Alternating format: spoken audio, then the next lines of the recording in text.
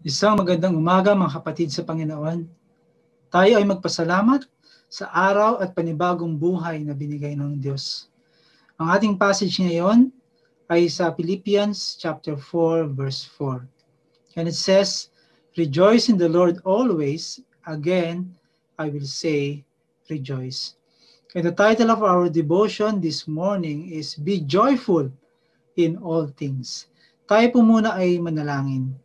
Aming dakilang Diyos na Ama, maraming salamat sa inyong kabutihan, sa panibagong umaga muli na pinagkaloob niyo sa amin, panibagong buhay na pwede kami magpasalamat at pwede kaming maggalak, Panginoon, dahil kayo pa rin, Panginoon, ang tumutulong sa amin at gumagabay. Kayo, Panginoon, ang aming pinupuri at pinapasalamatan sa pagkakataong muli na makapag-aral ng iyong salita. Sa pangalan ni Jesus, Amen. Joy is foundational to the Christian life. And the Bible teaches us to be joyful in all things. In Philippians chapter 3 verse 1, it says, "Finally, my brethren, rejoice in the Lord." And also in Philippians chapter 4 verse 4, it says, "Rejoice in the Lord always. Again, I will say, rejoice." The Apostle Paul, as he wrote this, and also the Word of God commands us to rejoice in the Lord. Let us remember the situation of the Apostle Paul when he is writing the book of Philippians. He was imprisoned and away from those he loved. And yet, the Apostle Paul wrote these verses. And also in Philippians chapter 2 verse 17, it says, "Even if I'm being poured out as a drink offering, I rejoice and share my joy with you all." Grabe po, no? Sabi niya, "I rejoice and share my joy with you all." Kahit po si Apostle Paul ay nasa kulungan na siya ay nag-iisa, malayo sa kanyang mga minamahal, but yet, he was able to wrote these things. Sinasabi niya, "I rejoice, I share my joy with you all." Brothers and sisters in the Lord, it is possible to be joyful even though we had experienced persecution and knew there was more coming. People who were grieving the loss of loved ones, people experiencing all the hard things of life, and even when we think our world seems to be falling apart.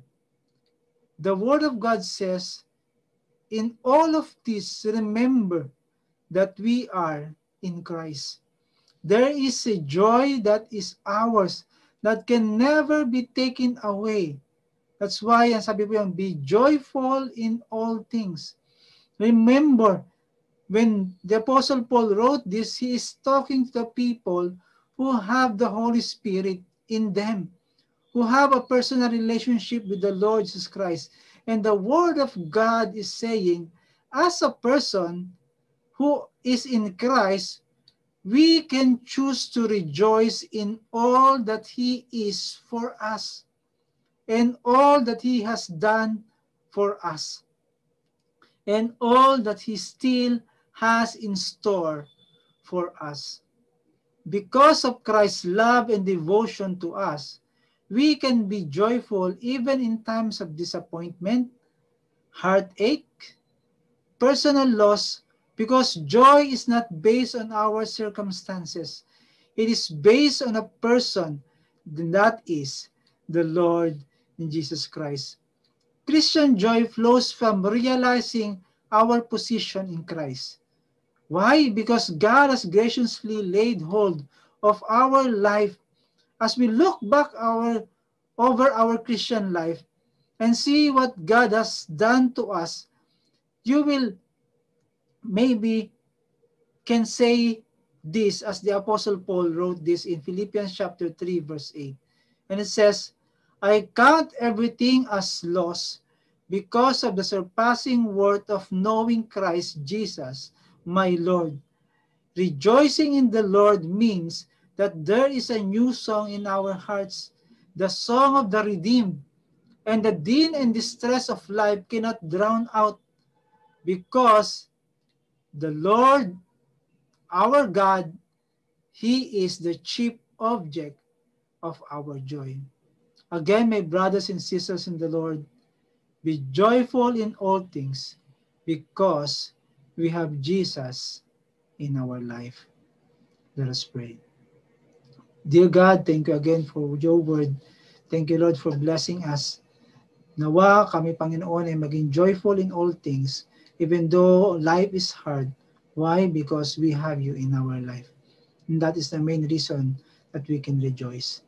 Thank you again. May you bless all those who have listened to your word. And may you bless them, Lord. In Jesus' name I pray. Amen. Good morning and God bless.